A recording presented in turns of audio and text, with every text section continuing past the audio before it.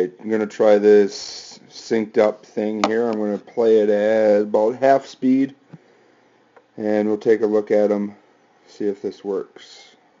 Eighth speed, quarter speed. We'll just look at it at a quarter speed. I don't know which throw of this is yours, though. Kind of talking to Dave, and he said you need to try to be a little bit higher. He thinks you're just a little bit too low throughout the entire throw, and that's why we're kind of having a hard time finishing big, being able to get your hips all the way through it. I'm going to try to rewind it here a little bit, both of them. Let's go back, let's go the other way.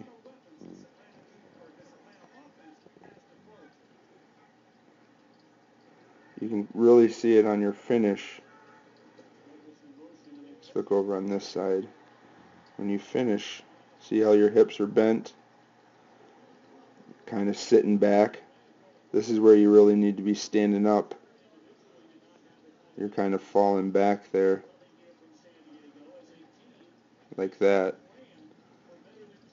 You can see it more over here on the right where you're falling back instead of getting pushed over onto your left. And Dave thinks just standing up, being taller, is going to help you do that.